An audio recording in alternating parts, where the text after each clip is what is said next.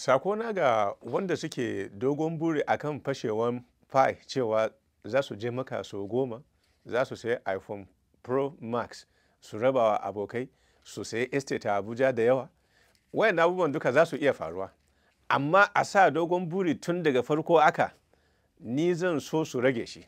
Sunana Adamu Abubakar. Ni ina da digiri a business, second degree a business kuma. To, ayyukan da na yi a inda na aiki da na fara aiki a hukumar pension ne, amma daga cikin shekaru 15 da na yi aiki shekaru 9 a risk management. And daga nan ne na fara hankali na ya fara karkata zuwa blockchain, inda muke fama da cyber security. Na fara harkan crypto daga shekaru 2016 har zuwa yau kuma ina ciki. Pi network a gwargwadon sani na, don ni ɗalibi ne a abin da nake yi. Pi network shine network. If you take in aka ɗauka word pi, it means kamar riba a investment world. Then Pi network is kamar riba na network na riba. And yanda aka tsara Pi network ya sha bamban da wanda muka saba muna sani. Pi network an gina shi ne akan yanda mutane da suke da blockchain suke gina nasu, akan cewa mutane sun riga sun kudura da abin da suke son su yi daga wajensu a ajiye shi, sai mutane su saya daga hannunsu don a samu riba in farashin ya je sama. Na Pi network ba su yi shi haka nan ba.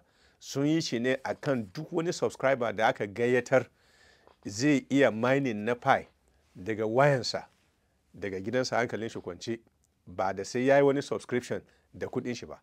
Amma inda magana mutum zai zo ya ce ya yi a free, bai zo free ba. So wannan kudin data da lokacin da kake amfani da shi da kuma wayan da ka saya, in waya ba mai karfi ba ne, ba zai iya wannan abubuwan ba.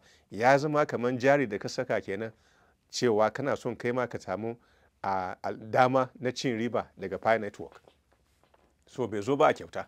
Daga wani bangare kuma, wajen kulawa da kariya mutum ya yi takatsantsan cewa ba kaman Binance ba kaman Ethereum ba, da za ka je da kasuwa ne kudinka ka je ka saya sai ka rike. In ya je sama, kai ne ke da daman komi da komi. Wannan abin da suke amfani da shi personal information ɗinka ne.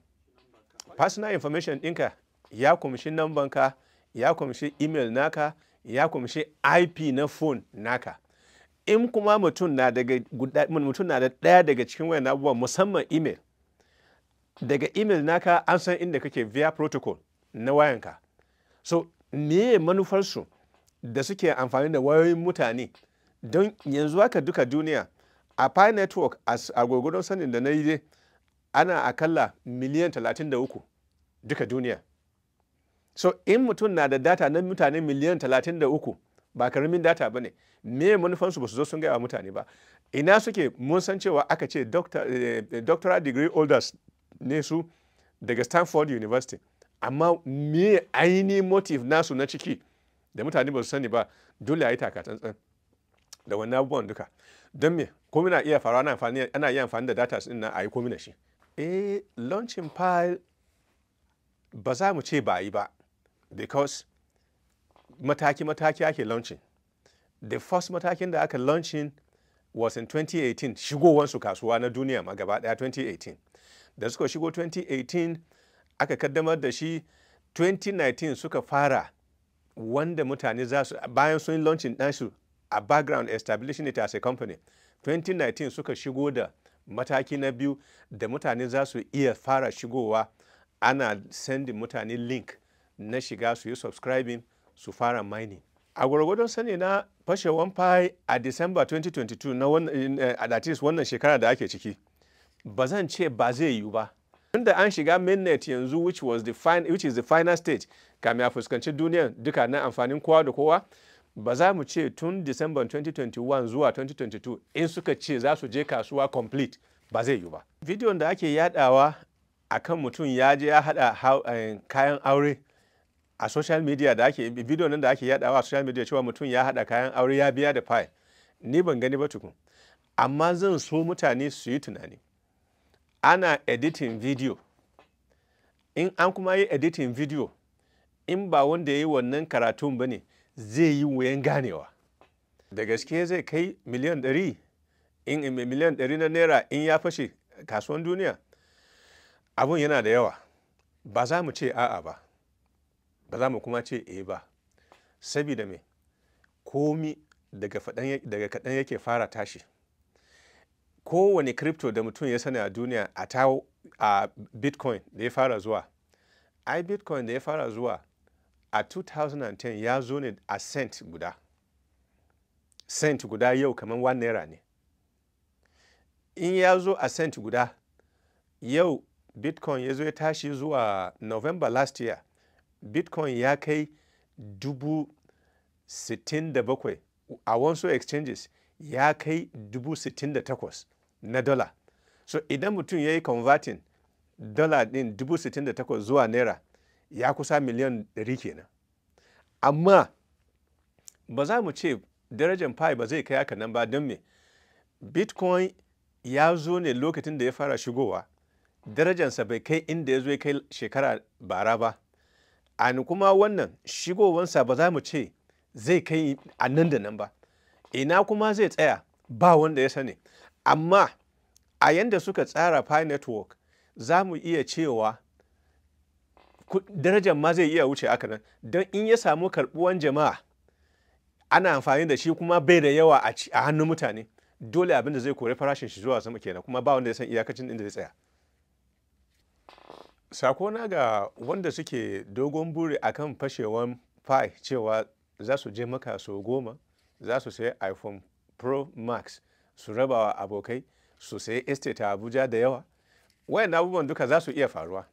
Amma a sa dogon buri tun daga farko aka, ni zan so su rage shi. Don me? Ni kaina misali uku da suke personal experience ina zan yi magana a kai don su san yadda za su daura burinsu. Na yi OneCoin 2016 da na yi OneCoin ina da account guda 4. Account guda 4 na a guda ina da 780,000 units na OneCoin.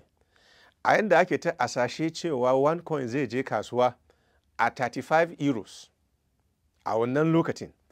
Inda OneCoin ya je kasuwa ne zai yi kamar ma wannan interview da nake yi zai yi wahala, don me za yi wuyan ganina. Inda na sani ne ba mun manta ba ne mun yi na electronium shi ma aka muka saya, aka ce it was the first daga Britain. Muka bi reputation na Britain muka shiga electronium. Na saye units 150,000 na saya a wannan lokacin a cent. But me ya faru? Ya zo ya faɗi, bai tashi ba. Na uku shine $1 billion coin. $1 billion coin ya zo kasuwa, kowa ya gani, zaka gan $1 billion a wallet naka, amma idan zaka amfani da shi babu, kuma mutane sun riga suka kudaden su. So ina so in gaya wa duk wanda suke da dogon buri akan pi cewa su rage shi. Ba wai na ce pi zai yi failing bane, dan pi network is the one that shine suke controlling Stellar blockchain. And Stellar blockchain yau an riga launching din shi, zaka same shi a CoinMarketCap, zaka same shi a CoinGecko. So in PiCoin network people suna karkashin the blockchain na Stellar, it means they are people da za a iya yadda da su cewa lalle sun sa abin da suke yi, tunda sun riga sun kaddamar da ɗaya da ke aiki. So amma su kansu ba su je kasuwanni ba ne tukun. Don me ba za ka samu pi network a CoinMarketCap ba, ba za ka samu anything pi a CoinGecko ba. And wayannan guda biyu su ne aka sani duka duniya. Kowane coin kake nema information a kai, ko me suke yi ko menene, in ka shiga coinmarketcap.com ko coingecko.com ba yanda za ka yi ka rasa information a kansu. Zan iya faɗi cewa pi network ya samu karɓuwa a arewacin Najeriya saboda ni kaina na san sarakuna guda biyu masu ci yanzu da suke ciki. To idan kuma basarake kami ya shiga komi, sarauta ba karamin abu bane, kuma suna da wanda suke ba su shawara. So idan su za su iya shiga, akwai alama cewa sun yi bincike kuma sun gan tabbaci akan abin da zai zo nan gaba. shi yasa na gan cewa mutane da yawa daga arewacin Najeriya sun shiga amfani da kan ni zan ce an fara amfani da shi amma ni ban yi ba tukun. Don me? Kamar yadda na faɗa ɗazu, ni ina da su matakai guda 8 da mutum zai bi har a yi mafi abin da yake da shi daga testnet zuwa mainnet. Na riga na yi, ina jira kwanaki 14 nan su cika ne su yi migrating nawa inda na sa shi a lissafi zuwa mainnet nasu, so that zan je www.pychainmall.com in yi sayayya in gani in ga yadda yake. A nan ne ni kaina zan iya, ko in zan sake dawowa nan ne zan iya sake dawowa in ce this is my own personal experience. Don me? Mutane su samu kwanciyar hankali akan wahalan da aka yi da hakuri da aka yi tun wajen shekara 1 ko da rabi baya.